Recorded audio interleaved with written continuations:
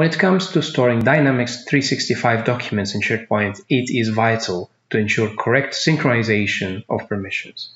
This ensures that unauthorized SharePoint users will not have access to private documents and sensitive data if they don't have CRM permissions to do so.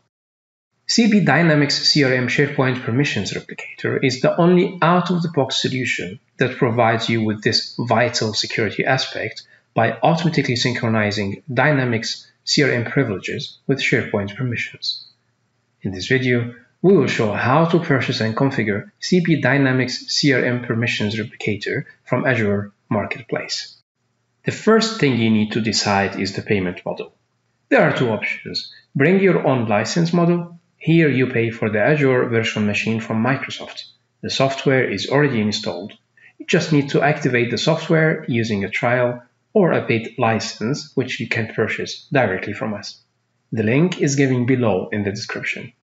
The second option is to rent an Azure virtual machine from Microsoft with the software already installed and activated.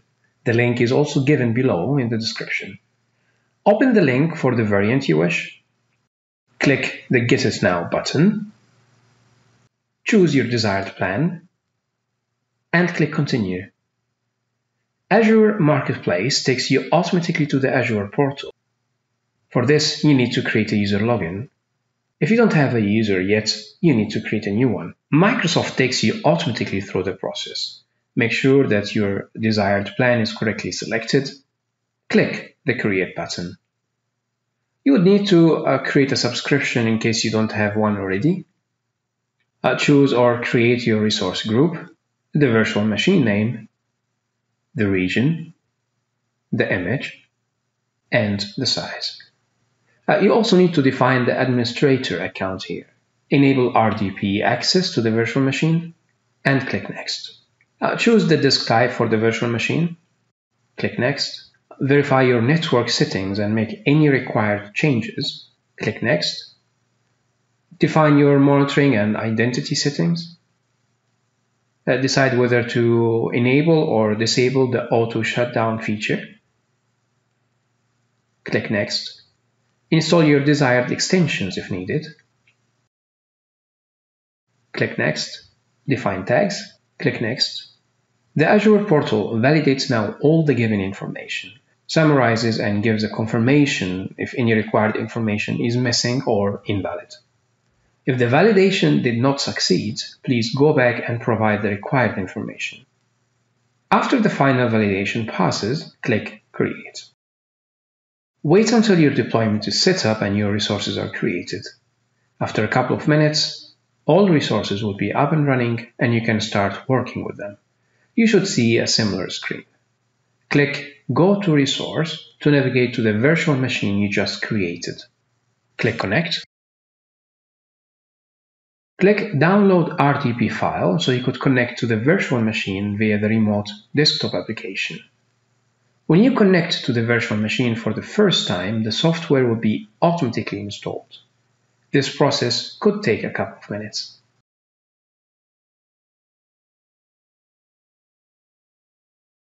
Once the software is installed, you will see CP Replicator icon on your desktop. Double-click the icon to start the Replicator web interface.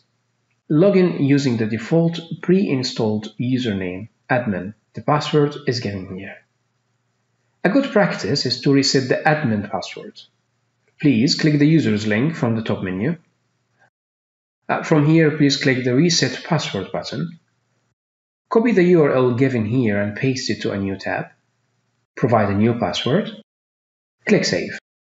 Log in again using the new password. You could additionally create another user. Now you need to create a new tenant. Click the Tenants button from the top menu.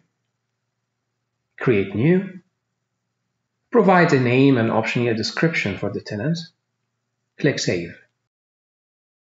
Set up a connection to your Dynamics CRM organization. Please provide your organization URL. Decide how to connect to your Dynamics CRM. You have two options here, a username and password or modern authentication. For modern authentication, we need to perform a couple of steps. Log into your Azure portal. navigate to Azure Active Directory, App Registrations, New Registration.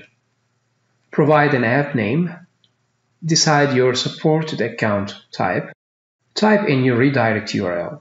It should be similar to this. Please ensure that you provide the correct port number and hostname.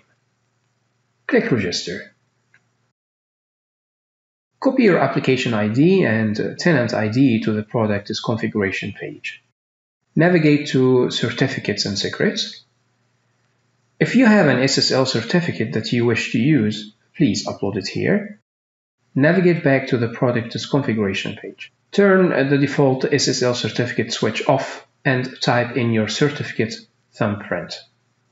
If you wish to use CP Replicator's default certificate, then please keep the mentioned switch on and click Export to download the certificate. Navigate back to the Certificates and Secrets page and upload the exported certificate. Once done, please navigate to API Permissions. Click Add a Permission. From Microsoft API's Permissions, click Dynamics CRM. From Delegated Permissions, check the User Impersonation permission. Click Add Permissions.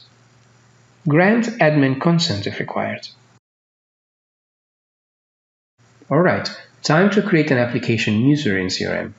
Log into your CRM organization, navigate to Advanced Settings, Security, Users, switch to the Application Users view, click New, switch to the Application User form if required.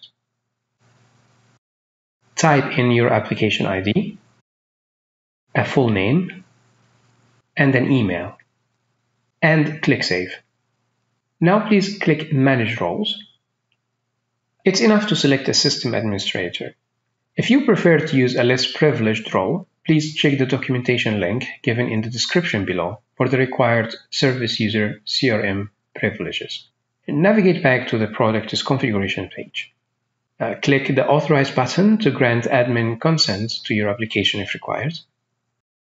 Click Test Connection. If your connection did not succeed, please ensure that you followed the previous steps correctly. Once you get the above green message, click to SharePoint Configuration button to continue. Provide the SharePoint URL configured to host your Dynamics CRM documents. Decide how would you like to connect your SharePoint server. You also have two options here, username and password or modern authentication. For modern authentication, please log into your Azure portal if required. Select the app that we created for Dynamics or create a new one. I'm going to use the same app we created earlier. Navigate to API Permissions. Click Add a Permission. From Microsoft APIs, click SharePoint. From Application Permissions, check both size.fullcontrol.all and user.read-write.all permissions. Click Add Permissions. Grant admin consent if required. Navigate back to the Products Configuration page. Type in your application ID and tenant ID. Click the Authorized button to grant admin consent to your application if required. Click Test Connection. If your connection did not succeed, please ensure that you followed the previous steps correctly. Once you get the above green message, please click Finish to continue. CV Dynamics CRM SharePoint Permissions Replicator is now configured and ready to run. You could leave the replication switch turned on if you wish to start the replication right away. You could as well turn it off and start the replication later. Click Leave Wizard, which will navigate you to the Tenants page. Your tenant should be automatically selected. To start the replication, please click the Start button. This will start the replication and navigate you to the replication logs page. Here you could see the processing steps taken by the software. CV Dynamics SharePoint Permissions Replicator will automatically install a managed solution into your Dynamics CRM, automap your Dynamics CRM and SharePoint users, and automap the permissions. It will then read the security model of your CRM and apply the proper security permissions to your SharePoint folders. Congratulations, you just secured your CRM documents from any unauthorized access. Please check the other videos for info on how to configure users, permissions mapping, custom folder creation, and other settings. As always, thanks for watching.